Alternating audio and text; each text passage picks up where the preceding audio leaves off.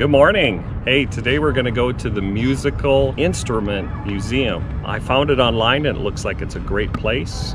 This is one of the first videos of the Beat the Heat in Arizona videos that we'll be doing for you. I want to thank all of our new subscribers. Good job. And if you like this video, please go ahead and click the icon subscribe button and give it a like. So we're gonna hop in the car and head over to the Musical Instrument Museum, which is in North Phoenix. We'll see you there.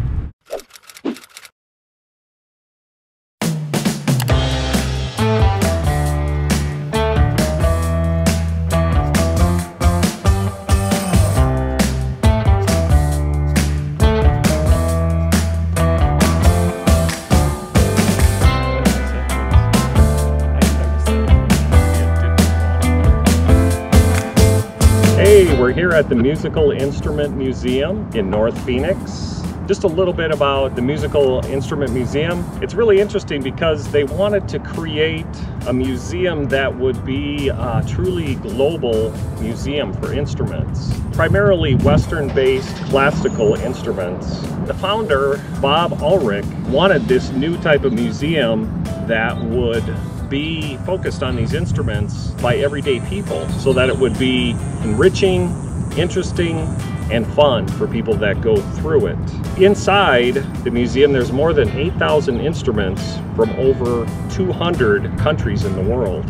That's a lot. I'm really interested about the museum because I play an instrument myself. I play the trumpet, and you might have heard me playing in some of the videos that we show. We're gonna go inside, take a tour of the museum, and take a look and see what they have, because their motto is music is the language of the soul. So let's go inside and take a look. As we entered the museum, I felt a sense of awe at the vast size and splendor of this museum.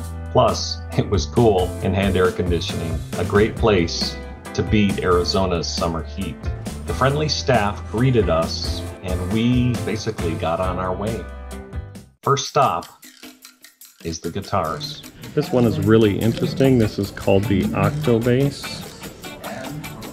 2 octaves below the violin or the cello. I think this has to be my favorite guitar though in the museum, the air guitar. There's a lot more guitar guys.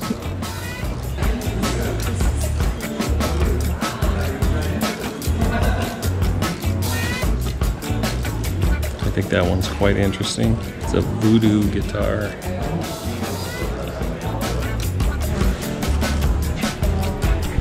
There's a lot of guitars here from all different parts of the world. Spain, France, Brazil, India, Chicago, Illinois, Scotland, Rhode Island, New York, Australia, Russia, Belarus, England, California, South Africa, Germany, Ontario, Canada, and Scottsdale, Arizona. Then we rode the elevator up into the first continent, which was Asia. As we walked through Asia, I felt the huge diversity of musical instruments and the cultures within each one of these countries. Now that we're in Asia, they have a lot of things organized by area, like South Korea, and then we'll walk over here and we'll look at musical instruments from China. Within China, we can go over and take a look at their area of Tibet or in North China, but we're going to keep looking and see if we can find the Philippines. You can see that all the different parts of Asia are so diverse in their musical instruments and even in the costumes that they wear for performing their music. After walking through Asia, we finally came to my wife's own country, the Philippines. Okay, we found it. We are coming into the country of Philippines. This is the section that they've set aside for the musical instruments that they have in the Philippines. We'll take a look at those and see what those are. I'll just give you kind of a quick rundown of the different instruments. All right, guys, we are continuing in the section for Philippines, but I don't know how to pronounce a lot of these instruments, so I'm going to ask my wife to go through and pronounce them and give us a little hand with that. So why don't we start with the flat gongs? I will try my best. Okay. Because I don't know some of these. But let's try it. Which one first? Is that the Balimbing. Balingbing? Okay. That's a balimbing. And then what This below one is that? Gangsa. Gangsa, This one is Paldong. Paldong. Patanggok. Say it again. Patanggok. Patango. And what was Percussion too. Oh, percussion tube. Okay. Then up here, Tungali, I think. A nose- I don't even know this thing. a nose Until flute. now. Tungali or Tungali. Insi. This one is Insi. It's from Maranao people. This from Mindanao. This one is Taugo. What about down here? This one is Libit. And that one is Gandang. I wonder if these are used in any rituals today. Yeah, maybe in rural areas. What about these here? This one is Tinonggong. A drum. This one is Dadabuan. Another drum. Okay. This one is Litlit. Oh. It's a bowed lute, so it's probably like a violin, I would imagine. Okay, what about these? These are really interesting looking This here. one first is Sludoy. Uh-huh. Sludoy. First time I heard all this and seen this. Uh-huh, I Never know. even seen this before in Philippines. What about this? So Higilong. A lute. Okay, like a guitar, I guess. This one here. Kujapi. I heard about this Kujapi. Okay. And then Down Tambol. here. Drum. It's a drum. Yeah. Okay, what about the one in the back? That one's really interesting That looking. one, it's a kulintang. A gong chime Agong chime. from And- the early 1920s, 1930s. And the upper part is the gabang. Gabang or The gabang? xylophone. Okay, and then what about And then this that one here in is the corner? agong. Knob de gong is what they call Agong. it. Yeah, agong. Agong or agong. And then the one on the top is bangibang Percussion bar. from Northern Luzon, Ifugao. Seems like a lot of these instruments are from Luzon, but I'm sure they were used quite extensively through the Philippines in a lot of different parts. We don't know if any of these instruments are still being used or where, but if you happen to know, just let us know in the comments below.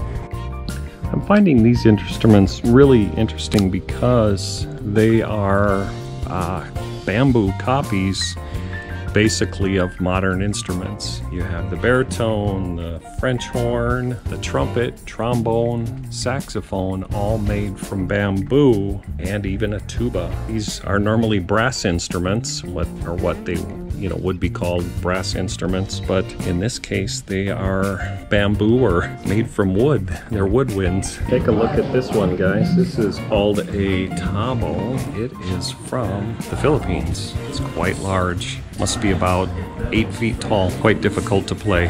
Do you think? It's interesting that the museum divides itself into different continents, and within each continent there are countries. So we spent a few more hours walking through Europe, Latin America, and Africa. Scotland, home of the Mackenzie clan. Wondering how you can get up there to play. We finally came to North America and Canada, and we were in for a real treat. The jazz section. So have a lot of the modern instruments for jazz: trumpet, saxophone, bass guitar, keyboards, bass clarinet. What a great place to finish up our tour. We saw the different styles of the music that had its origins right here within the USA. All right, I want to show you a display that is called the Tree of Life, which is supposed to illustrate the role of music in Mexican life.